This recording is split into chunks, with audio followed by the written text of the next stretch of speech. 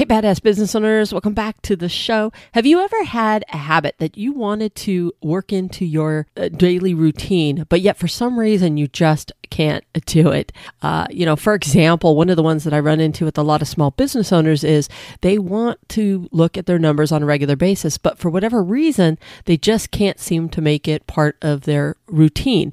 Whether it's a monthly routine, a daily routine, or any kind of routine. Sometimes also there's other habits that we would like to be able to have in our business to where we know that if we do this first and then we do that, kind of like a process, we usually call them processes. Believe it or not, they're habits. If you think about it, when you get up in the morning, one of the things that you do is you roll out of bed and then you have a habit trail, like a series of things that you do. Some people, they get up, they go to the bathroom, then they might brush their teeth, they might hop in the shower, whatever. There's a series that they do almost every single day. It kind of feels like Groundhog's Day, if you will. I know, like, for example, on Sundays, I try to fight that routine and just do something a little different. Even my dogs are used to my routine because they know exactly when they're going to get fed and they start going crazy. Otherwise, they'll just sit there and stare at me knowing that some other things have to occur first. Now, you're probably wondering, why am I telling you this? Well, I read the most amazing book the other day. Well, actually, I'm going to lie. I don't really read books like sitting down reading them, but I do audiobooks, and I get the same amount out of them.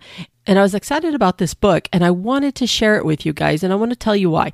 Not many books get me excited. And usually in most books, there's maybe half the book, if that, maybe a third, that ever has a good nugget in there. Whenever I read a book or listen to a book, I'm looking for that nugget, that takeaway that makes it worth me paying that $20 for that book or whatever it is. This particular book that I read, I was actually surprised. I was interested in it from beginning to end. It had that many good nuggets inside of it. It's called Atomic Habits. And I don't know if any of you guys have read that or not, but I highly recommend it to everybody. I'll put a link in the show notes for you as well. But I want to pull out a couple of concepts, if you don't mind, that I want to talk about so that I can relate it to your business and how it can really help you out. And it really had my eyes open to some habits that I have created over the years that I tend to do in business, which really help. The first concept, I'm not going to go over everything in the book, don't worry, but I just want to go over a couple of the things. I'm going to pick as an example for you as a business owner, your business numbers, because this is something that so many people struggle with. And by using the concepts, I can kind of give you an idea of what can help you with that. Now, the first thing you need to understand is in the book, he talks about the fact that our habits lead us to both the great things that we accomplish in life and the bad things that we accomplish in life. Let's just say that your routine is you wake up and you do those things we talked about. You brush your teeth, you hop in the shower. But if your immediate thing is to go sit down and do nothing and just watch TV, well, you're going to find yourself doing that every single day and you're just missing out on that jump start of your day.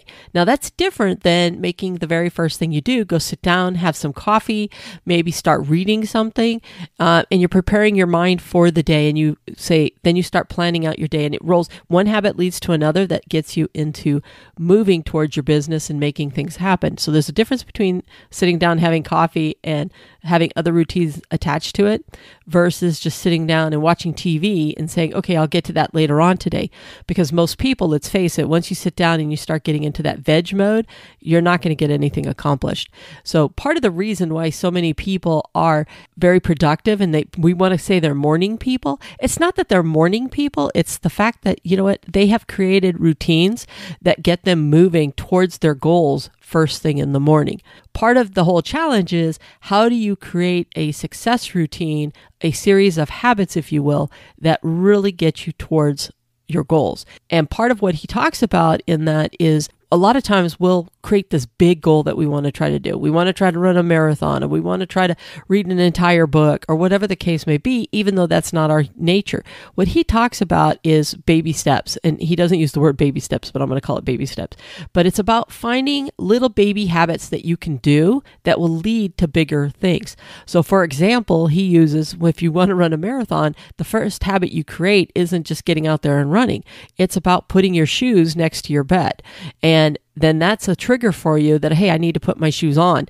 And then when you put those tennis shoes on, you go, well, you know what? I've already got my tennis shoes on. I might as well go out for a walk, or I might as well go out for a short run. It's taking little steps, doing little things. Same thing with reading. If reading is not something you normally do and it's not a habit that you have, then just taking 5 minutes every single morning and then doing that habit for 5 minutes. So just start reading for 5 minutes. If it's something good, you're going to continue that reading, but at least for the 5 minutes, you're working your way through, and you can finish any kind of book, even if you're reading it 5 minutes a day. That made me think about when I decided that I was going to actually finish reading the entire Bible.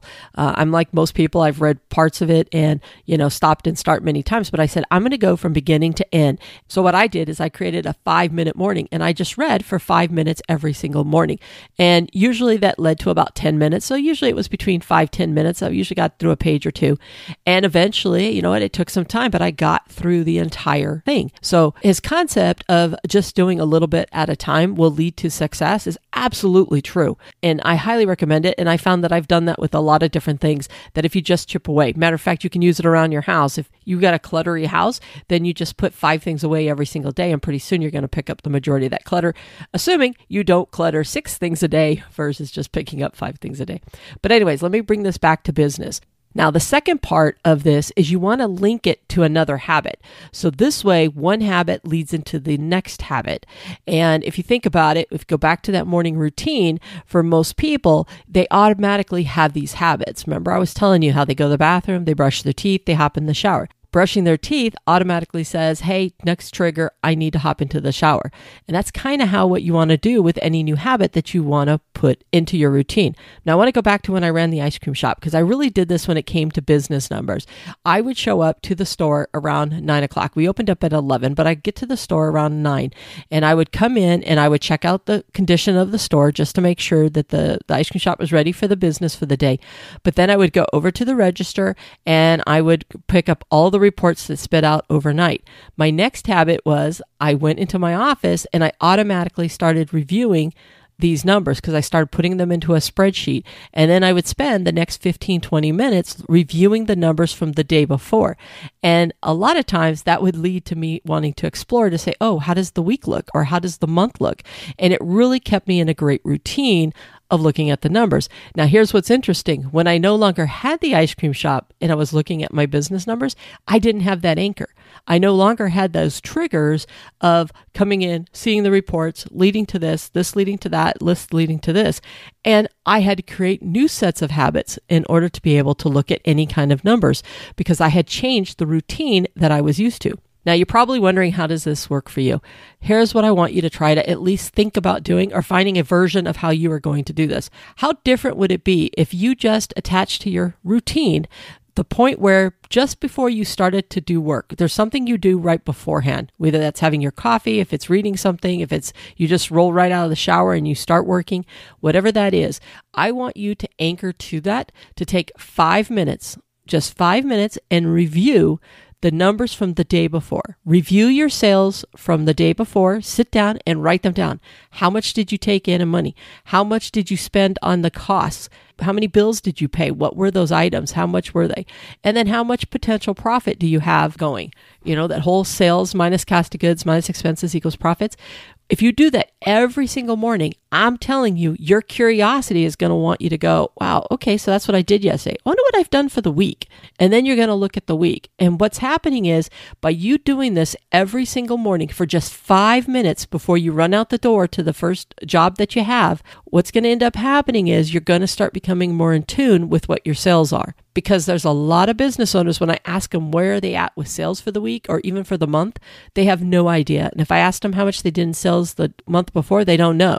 And a lot of times they're taking guess. And when we look at their numbers in real life, their guess is not close. It's in the ballpark, but I mean, they could be off thousands of dollars in many cases, and definitely don't have a clue as to what they spent on their costs or their bills or their whatever the case may be. by putting in this small little 5-minute routine, you're going to find that it's going to lead to bigger habits. And once again, we're trying to anchor you with these little tiny habits that are going to make a big difference in the long run. And I think that's why he calls them atomic habits, because they can blow up and really create a difference in your life. What I like about the book is it's not necessarily a business book. It is just about life in general, on how to take your whole life to the next level, whether it's physical, emotional, work-related, career-wise, whatever you want to really level up yourself and the things around you. It's a great book for that. I really wish I would have come across this book when it first came out,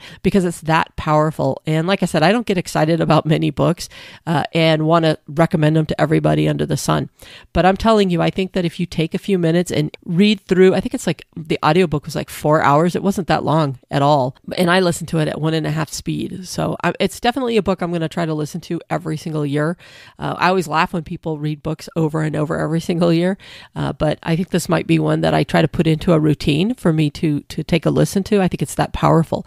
But my main thing is I don't want to keep on rattling, but I think that ultimately it's definitely something that you want to either listen to or read and try to implement 1 or 2 habits that are really going to help you in your life to level up. For some of us, it's all about, I want to be healthier. So in order to be healthier, I've got to create and change the habits that I have.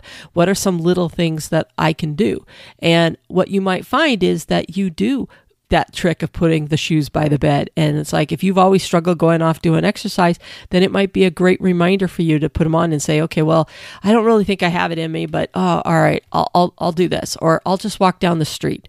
And next thing you know, you're walking down the street and you're like doing okay, and you're going to keep going a little bit longer. I think that you're going to find that whatever it is in your life that you want to try to take to that next level, this book can really help you out by giving you some creative ideas on what you can do to help you on that quest that you're on, whether it's building better relationships with people, putting in new habits, working less hours. There'll be triggers that you do. And I think that's a very powerful concept. Now, I'm going to stop because I am rattling about this because I could keep talking about it. And I don't think I'm doing this book justice. I really don't. What I really want is for each of us to know that our habits are what have created the situation that we're in today. Whether it's good or bad, habits are what got you there. And I think that by sitting back and really looking at the habits that you've built, we've done it so subconsciously that we don't even realize it. I mean, think about the last time you were driving home and that you didn't really have to think about getting home. You know why? Because you've created habits. You know what to do at that street corner. You know what to do at certain areas.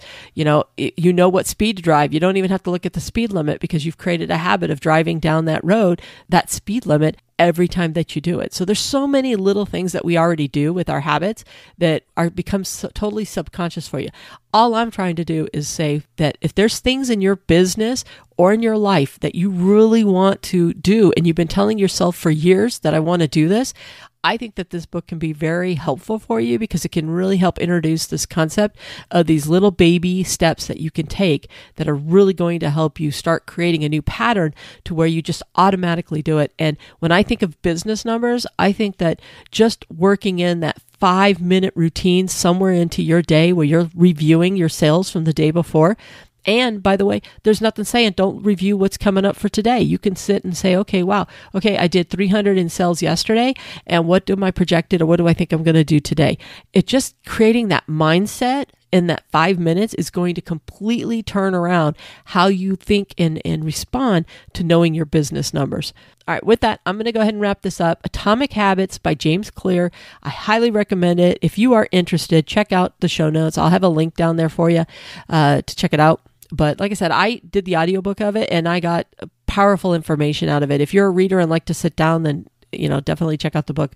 But either way, it's totally worth it. And I think that you're going to find that you're going to get way more out of this one book than you have in a lot of the other ones. I would definitely put it up there in the top books that you can read for self-improvement and really impact your life and your business. So with that, I'm going to get out of here. I've got some videos to go work on for the YouTube channel. And if you have not, visit us over on the YouTube channel yet, make sure you go check out Badass Small Business Owners, the channel over there. There's also a link in the show notes because that's where I do trainings where I can actually show you the numbers versus just tell you the numbers like we do here on the podcast. And it makes it way easier for you to understand for those of you that are really trying to understand your business numbers better. And we've also got that course out there for you. So with that, I'm out here for real this time. I will talk to you later.